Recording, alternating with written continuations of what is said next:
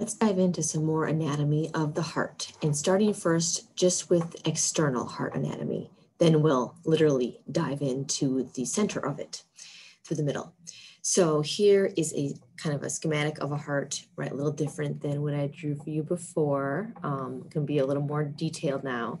So first we've got 4 chambers, right? These 4 chambers are the atria and ventricles, 2 of each. Ventricles are larger than atria and are down on the bottom.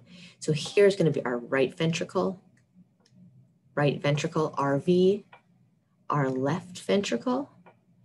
The heart itself is kind of twisted, so the left ventricle is actually larger, but it doesn't look like it in this image, just because of how the heart looks from, right? This is the anterior view.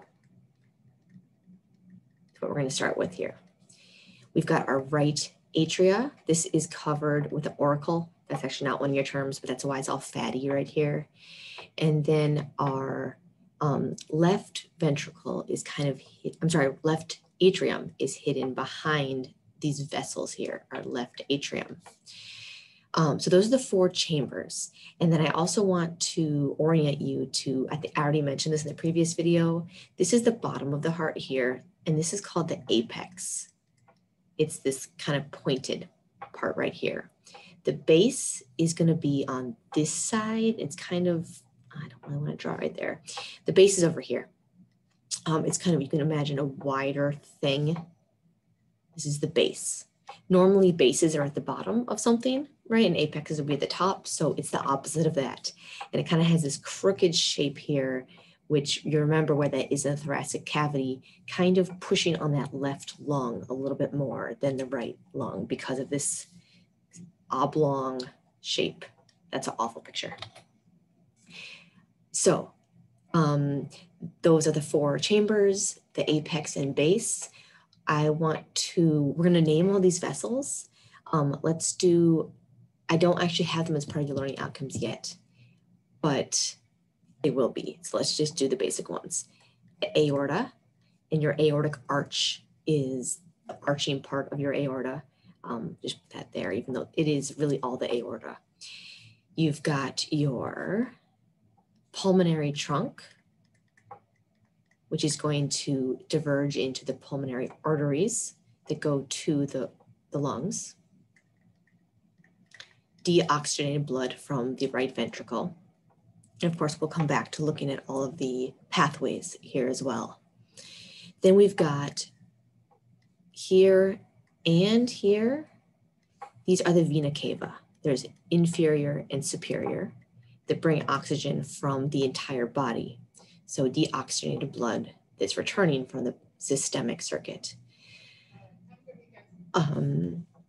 Here you can see the last one I'll label now, the pulmonary veins coming from the lungs, now carrying oxygen going into the left atrium. We'll get a view of this cut in the middle where you can see everything a little better. The last thing I want to tell you about the external heart anatomy is some of the vessels that actually travel just within the heart. So this is called the coronary circuit. You might imagine the heart needs blood. It needs glucose, it needs oxygen, it needs to remove carbon dioxide. This coronary circuit actually gets first priority. It's just like on an airplane, how they tell you to put your own oxygen mask on before helping others. Your heart gives itself blood before it gives it to others. And that's probably a good thing, because if it can't have enough oxygen, it can't give any blood to anyone else. So the coronary circuit, you can see some of this on here. I'm not going to go into all the names that are in your book. You can see the red right here. This is our coronary arteries. And these have coronary veins that go alongside them. It's not shown in this picture. I'm just going to draw them in just so that you have them. I do have a picture on the next PowerPoint slide that will show them. So alongside most artery systems, there's also veins. So that's what this is here. Then the last thing are the sulci. So there's two sulcuses. Remember, sulcus in the brain means a groove or a fissure. So one of them is actually going to be kind of along right here. There is, and these names are going to make sense. There is a, sorry, that's actually wrong. Name's still going to make sense, but it's not this one. Atrioventricular sulcus. Going to divide the atria from the ventricles. It's not shown in many pictures, but you can kind of imagine where that would be along here. When we look at this back side of the heart, it'll actually be more apparent, the posterior side. The other sulcus we have is right about here. This separates our left and right ventricles. So it's going to be called an interventricular sulcus in between the ventricles. Awesome, huh? All right, let's look at this with a picture from, oh, look at that, heart beating. I'm glad that wasn't happening the whole time. There it goes. Okay, here is a labeled diagram. You have a similar picture in your book. These should be pretty much the same things I've labeled. Some things that are shown better in this picture are, actually, let's go right here, is that interventricular sulcus. And right here is the atrioventricular sulcus.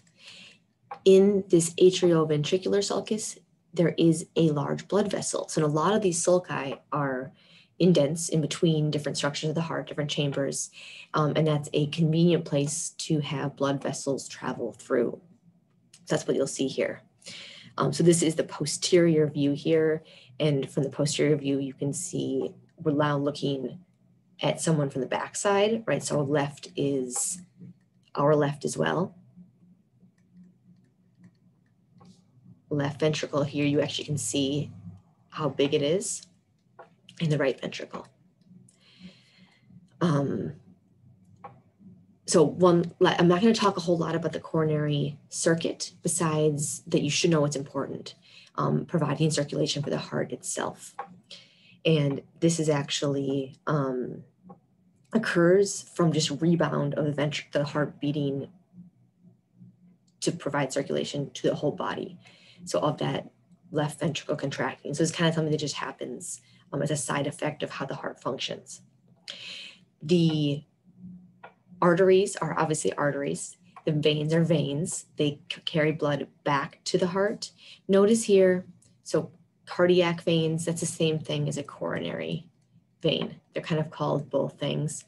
These are going to drain deoxygenated, carbon dioxide filled blood back to the coronary sinus. So this is the other thing that was not shown in the other picture.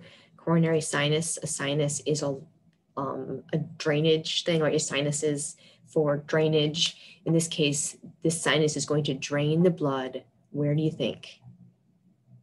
Right here. Like the vena cava, it's going to drain into the right atrium because we need to send it to the lungs to pick up oxygen again. So that's that coronary circuit, that sinus is the last piece. That sinus travels in the atrioventricular sulcus.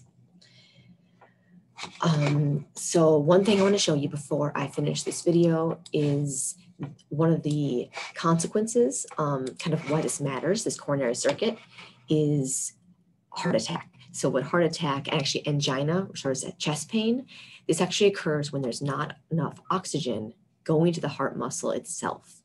So this image here from the American Heart Association is showing some of the coronary circuit. And this describes, what can happen because either there's blockage is often, right, the cause of a heart attack, cholesterol buildup, a plaque that blocks flow to the heart itself. And then this is going to result in a heart attack. Here's a little image of that. So in this coronary artery, fatty deposits can build up just like this, related to diet, genetics. And then the blood supply to the heart is diminished, right? And then that's a problem. Here's the full clot, and there's actually dead muscle tissue then. This is then a heart attack. Myocardial infarction is a funny word and means heart attack. So nice resource there.